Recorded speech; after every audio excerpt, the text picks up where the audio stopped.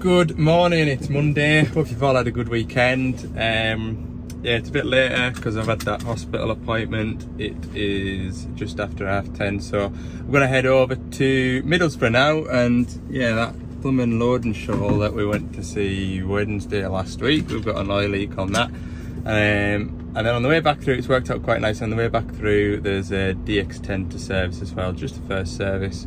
Shouldn't take too long. So we'll crack on, we'll head over to the northeast. We had some thunder showers last night, which was pretty impressive, and yeah, it hasn't half cleared the air. It's nice and fresh now. It was 30 odd degrees yesterday, 22.5 today. It's so much nicer. So yeah, right, get my podcasts on and I'll see you in Middlesbrough. So we are back finally. The roads were absolutely atrocious. There's about 2 bad accidents on the A66, so yeah, it is now 1:30 in the afternoon, and yeah, anyway, we're here at this shovel. You can see what a mess it's making. I'm not really too happy with these silver blocks that join the metal pipework to the rubber pipework, so what I'm going to do is reseal it as I did with this side. I mean, this side started to weep again, but yeah, I'm going to reseal that and order replacement blocks. Now, I did call into hydraulic spot and there's 2 different types of blocks you can get, and it's all, I need to get the hole centers that way and that way to determine whether it's this one or this one that I need. So I'm going to do that, order 2 proper blocks, because I have a feeling those blocks on there are the caps and they've been drilled and threaded to 1/2 inch BSP, and that's where we've got the problem. I'll show you in a second. I've got a couple on the van, but I didn't think they were right last time, so I didn't put them on. But I'll just double check now. So I've got 2 problems with this adapter, which is the one that's been fitted to the machine that evidently this wasn't leaking when I was here on Wednesday, but it decided it was going to leak back end of last week. This is the adapter that I've got on the van, which obviously is the next size up. So that is an 1-inch flange and that is a 1.25-inch flange, and it's the 3000 PSI spec. So that's the measurements that I've got. So I've got 2 of those ordered with 1/2 inch, with 3/4 BSP outputs. So they're ordered. So the first issue I've got is, I don't know if you can see, but this has been dressed up with some sort of grinder. So it isn't a nice flat surface.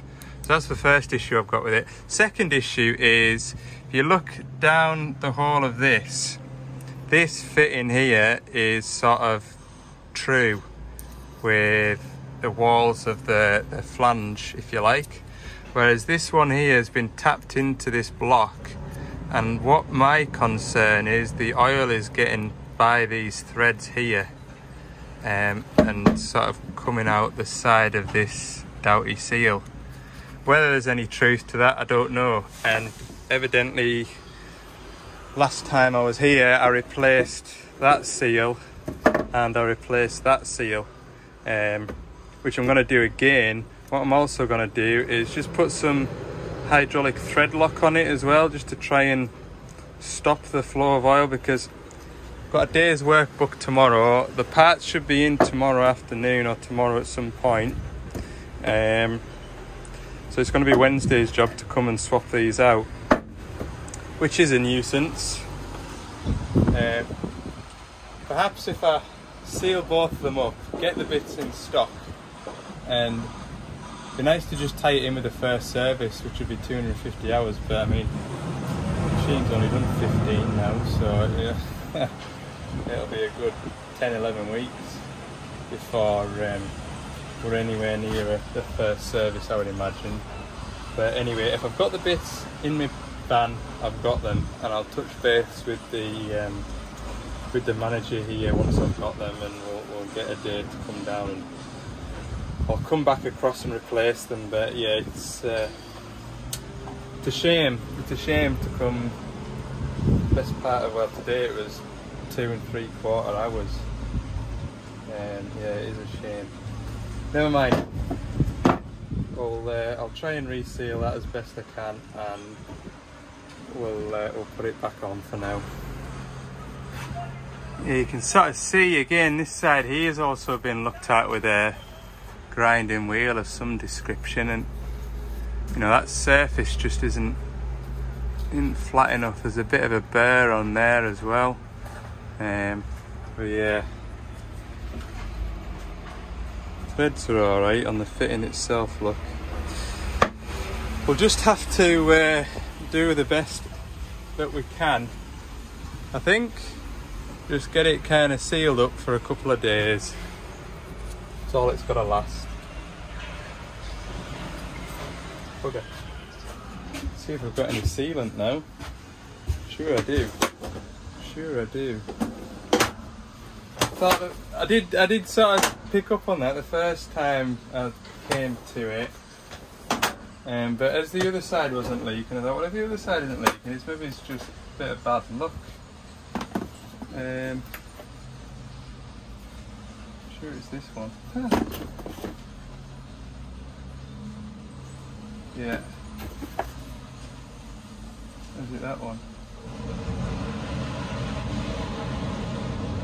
Thread sealant. I'll try this thread sealant and see how we go after that. That's both adapters taken off. I've sealed up the threads with some hydraulic thread sealant, so hopefully that'll keep the machine going for the time being. I've just noticed another oil leak on it, so I'll show you that. I would imagine this has just been knocked. When I was working it, I noticed this pipe was damp. Yeah, when I've had a look, it's just a bit loose. I think that's probably more than likely been knocked. So yeah, I'll give that a good tighten up. One less job to do another day, isn't it? Right, I've left the Doosan machine running because it's typical, in it. I started to check the hydraulics for any more leaks, and it started doing an automatic regen, so I've left it running. My next job is a little DX10 on the way back, so it's 46 minutes in the right direction. It's a little DX10 to service, so should be there for 20 to 4ish, but I do need diesel desperately. Like the fuel light came on at Scotch Corner, and that was 50 odd mile ago, so I better go and get some diesel before we lose the motion. Okay. Right, I've got to my DX10 service. We've just had it running for a couple of minutes and drained the engine oil out down my bit of cardboard to stop it going on the track frame. As expected, with it being the first service, that engine oil filter was seriously tight. I don't know. Yeah, there it is. Look, it took a bit of busting off. We've got that. So it's sat up between two services. Its first service would have been 50 hours according to the book, and the second first service, if you like, is 250. So I've gone ahead and changed the engine oil filter, done the hydraulic filter, which would be 250, and I'll do the fuel filter, which I think was 250 as well. Might as well while I'm sort of over in this direction, because it's right in the corner where I would normally get to. But yeah, of all the filters that I change on diggers, the only filter that I'll ever pre-fill is this hydraulic filter. I find if you don't pre-fill this filter, you end up with a real noisy cavitation noise in the pumps, and there is a bleed fitting on there that you can bleed it up with, but I kind of get through my hydraulic oil reasonably quickly, so I know the hydraulic oil in there is good and not contaminated, so I'm happy to fill that. Just try and save the pumps a bit of noise and a bit of air, so I'll always pre-fill that filter anyway. So all I've got left to do is this diesel filter and put about 5 litres of oil. That's my works phone ringing now with more bad news probably, so I'll just grab that. Right, 10 minutes of phone calls later, and I'm about to finally get around to changing this fuel filter. Oh, my day tomorrow has just gone Pete Tong, completely Pete Tong. Got a 9-ton Meclac dumper to go and see in Carlisle, and then just out of Carlisle there's a 140 zero tail swing. The gauge panel's gone off, the radio's gone off, the heater controls don't work. He's pulled the radio out and he's found a wire that's rubbed through, but he says all the fuses are okay, and he's still got 14 volts to that wire, but everything else is off. So yeah, wiper isn't working, screen's gone off, and radio is off, and the heater controls aren't working. So I'm going to have a look at a schematic, see if there's one common feed to that. But surely that one common feed, if it's come from a fuse, it should be. The fuse should have blown.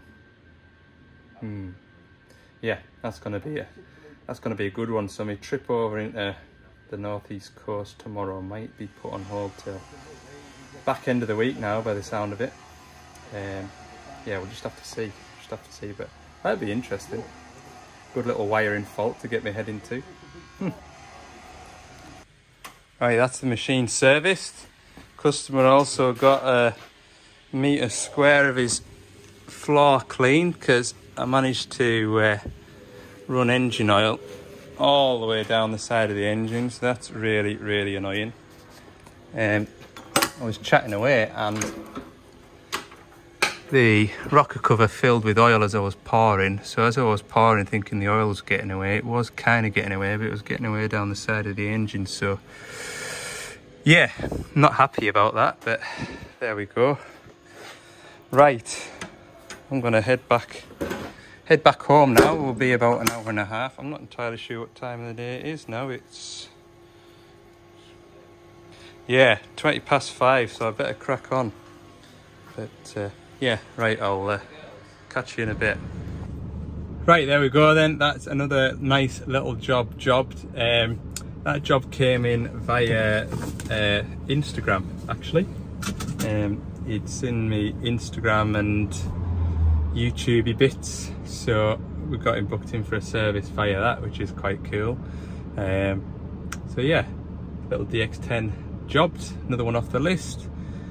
It's looking busy this week. My day that I'd planned for tomorrow, I don't know when I'm going to get that done now. I've got a few breakdowns to get around, and some services that are booked and things like that. So the week is looking busy till about Friday morning. So I'm just hoping that when the phone does ring, the machine is going to be in an area that I'm already visiting or that I'm already at. Oh dear. Right, it is 5:30. It's an hour and 26 minutes to my front door, so I'm gonna point the van in the direction of the clouds, head back over to cloudy Cumbria. So we'll leave it at that for today. It's probably not, well, we'll see how the video turns out, but busy week next week, so keep your eyes peeled for those videos. Thanks very much for watching, and don't forget, if you haven't already, hit the subscribe button. For more bits and pieces, head over to Ali's Digger Diary on Instagram and TikTok, which has been a little bit quiet of late because just been busy with harvest, busy with work, busy with stuff on at home. It's just been busy, so I'll get back into the rhythm of doing that as well. But the YouTube's my priority, social media wise anyway, for the time being. Right, have a good evening everyone. I'll see you tomorrow. Busy week ahead. Let's be getting on.